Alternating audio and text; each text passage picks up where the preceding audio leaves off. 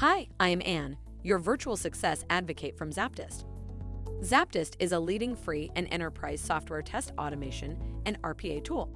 To use the ZAPTEST free edition, check out our website, zaptest.com. Computer vision changed the way we drive and how we address traffic. It opened doors to adaptive technologies to improve the driving experience and helps cities reduce congestion by addressing problematic streets. 1. Traffic patterns and law enforcement support.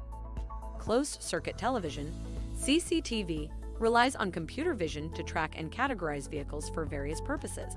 Not only can cities monitor traffic, but they can also perform large-scale traffic flow analysis to determine hot spots and ways to alleviate congestion.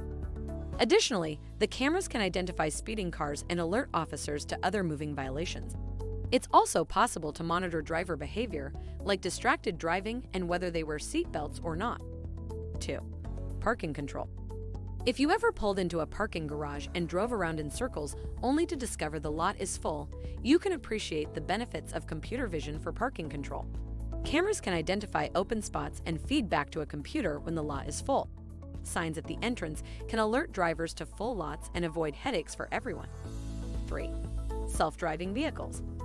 It's not easy to find a car without some form of computer vision technology.